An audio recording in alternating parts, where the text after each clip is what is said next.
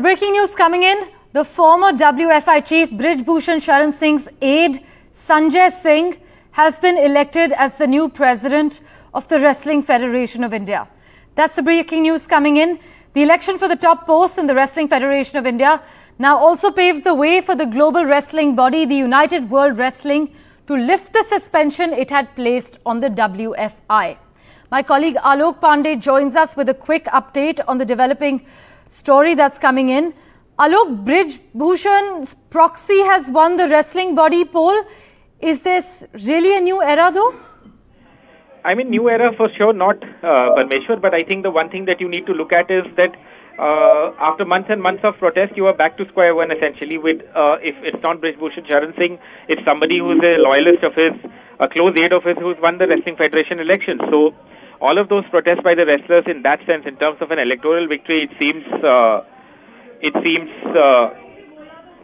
to have not made too much of an effect when it comes to actual elections. Sanjay Singh is the vice president of the Uttar Pradesh Wrestling Association, and he's somebody who is campaigned saying that, look, I want to ensure that the glory days of wrestling return. But I think that is not the genesis of why we are playing this news and why we are actually, talking about this election right now. This is an election that was very contentious. Brij Bhushan Sharan Singh was accused of sexual harassment. He was the outgoing president of the Wrestling Federation of India. He said that he would not contest again. There was a committee that the government formed, if I remember correctly, and, they came out with a certain set of recommendations.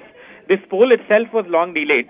And now that it has finally happened, you've had a situation where a loyalist, a very close aide of Brij Bhushan Sharan Singh, the MP from Uttar Pradesh, has now become the Wrestling Federation of India chief. So, I mean, one wonders where this leaves the entire wrestling infrastructure and apparatus, because the wrestlers have been protesting, saying that we don't want Brij Bhushan, we want his arrest, we want the wrestling body to be clean of people like this, but that has not happened.